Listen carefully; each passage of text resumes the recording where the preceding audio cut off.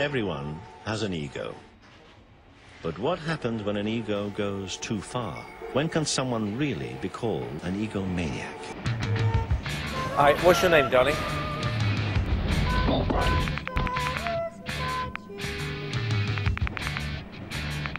I love to smile. And obviously, I think you can tell by that, but I like to make the interviewer just as at ease as I'm trying to be, because really, this interview is a conversation that you're gonna have with this other person who's a human being. If you don't know how the game is played, then the game can play you.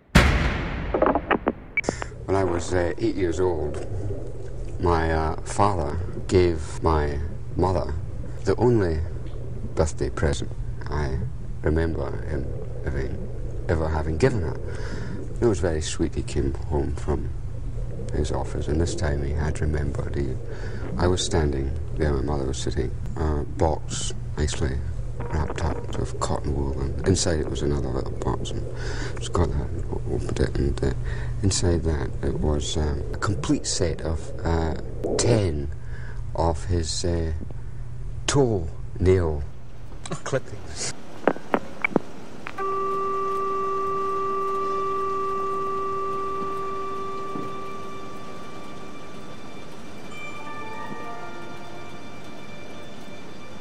I was 16 years old when I gave my heart to Jesus. This is my medium neutral shot.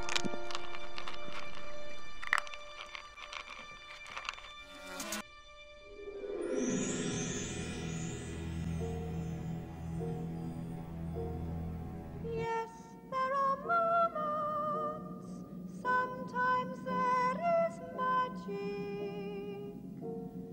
Tenderness too is possible. All in all, when the white man started destroying our religion, each man in all when men, he started demonizing our gods, all men in each man, when he started ridiculing all being in each being, what we believed in, and actually using each being in all being, educated Africans all in to each, destroy that each in all, ancient African religion. All distinctions are mind. In many parts of Africa, in mind, our ancient religion by mind, went underground. Of mind, no distinction.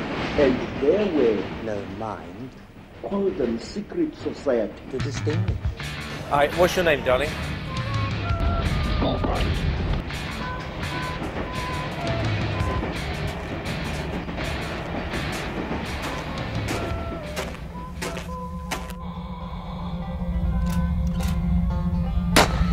I whispered to Elvis to be careful stepping onto the stage. He was obviously way overweight, and despite his age, only 42, we knew he was in bad health. Parents should be able to comfort their children by saying, everything's going to be all right. It's not the end of the world, and we're doing the best we can. But I don't think you can say that to us anymore.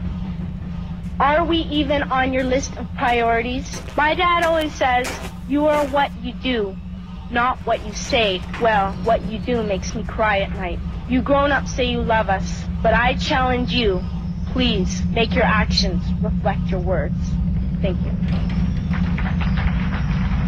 We are the victims of shock, of future shock.